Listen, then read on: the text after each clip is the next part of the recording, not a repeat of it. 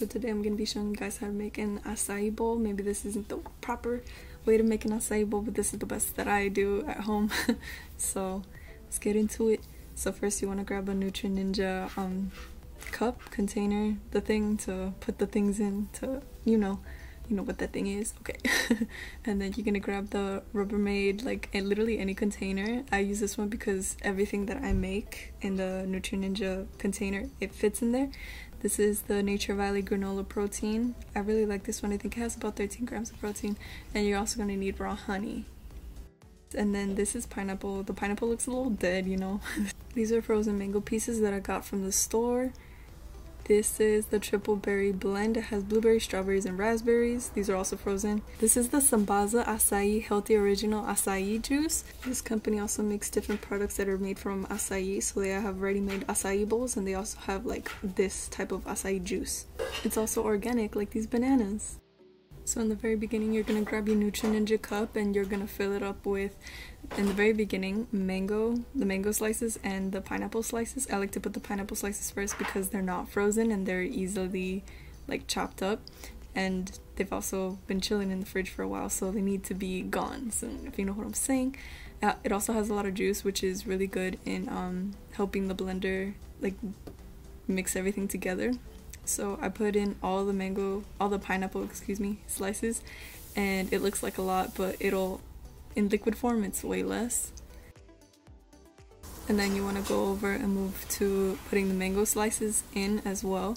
I like to choose and pick which mango slices I like because some of them are a little more ripe than others. I mean, they all taste the same, but I like to choose which ones that I put in there.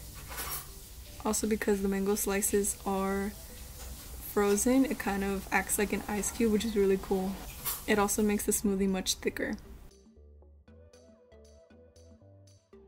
And then once I'm done with the frozen mangoes, I just put them back in the freezer. And this is the part where you kind of want to like squish everything together and make sure that the cap fits. It'll be fine though, don't worry about it. Yeah, and that's what that looks like. It does have a little bit of juice, which will kind of help mix everything together better. And also the pineapple isn't frozen, so that's a plus.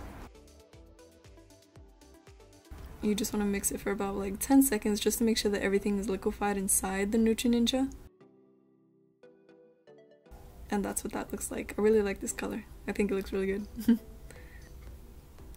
So kind of moving on to the other things that we're going to put inside. Open the Nutri Ninja container, and you're going to want to put the berries, the triple berry blend that is frozen, which is going to give it kind of like a nice color, the acai color.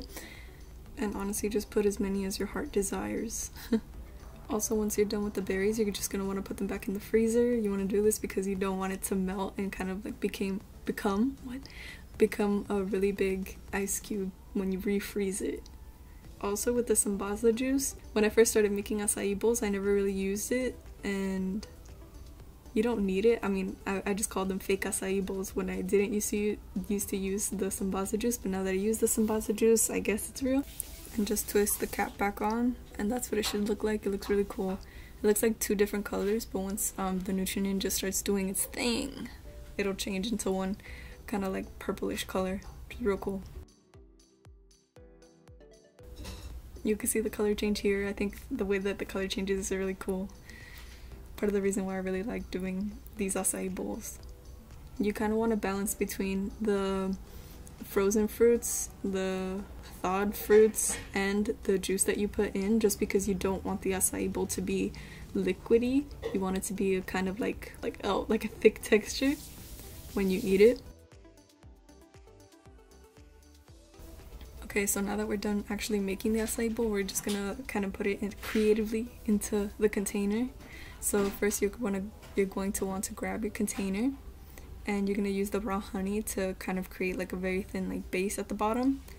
I just like to do like little zigzags. Also, you can grab any honey that you want. I just used the raw honey because that's the one that I had at my house at the moment. And then you're gonna want to put the actual acai into the container. That's why I like this container, because I tend to make a lot at one time and then I just kind of eat it as the days go. But you're gonna want to eat it within the first like 2 to 3 days. I like to get the most out of it because when I wash it, it's so much easier to just wash it on site rather than wait and let the fruits kind of dry into the cup. It'd be much harder to like scrub it off. So as soon as you're done pouring it into the bowl, like immediately go and rinse it out. It'll save so much time when you have to go wash it. Then you're gonna want to grab your granola protein and your raw honey, and those are going next.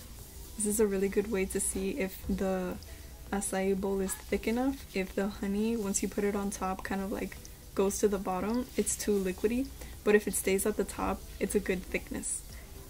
And so first you put your honey on top, and then you put your granola on top of the honey and the acai. And for some reason I just like to tap it against my thumb because I feel that that is kind of how best to distribute the granola. I like the honey in the granola, so I put a lot of it. You definitely don't have to do that. You could put as much or as little or none or a lot, however you want your acai bowl to taste like. I also like to grab these. These are mini chocolate chips. I honestly don't know if these are meant to go in the oven or if you can just eat them, but I like to just eat them. And they're like gluten-free, nut-free, soy-free, this, that, allergen-free, all that. So like you should definitely go check them out. They're really cool. And I just like to put a little of those kind of in one corner. If I put them everywhere, like the whole thing is crunchy and I don't really get to like enjoy the granola as much. So I just put them on one side here. Because I do love the crunchy effect. And then after that, you're gonna want to grab your bananas, and these are like pre-peeled. My mom she put them in the fridge because they were going bad, so they're still good, they're fine. I just cut them in, I want to say cylindrical, I don't know, I just cut them and then I kind of make the acai bowl look cute. I try to put them, like layer them one on top of the other so that it looks like kind of like a staircase type of thing, just to make it look cute. And there's also different ways of like kind of decorating the banana slices. I just like to do it this way. I've done it other ways as well, where I like cover the whole entire top with banana slices, but that just wasn't the vibe today.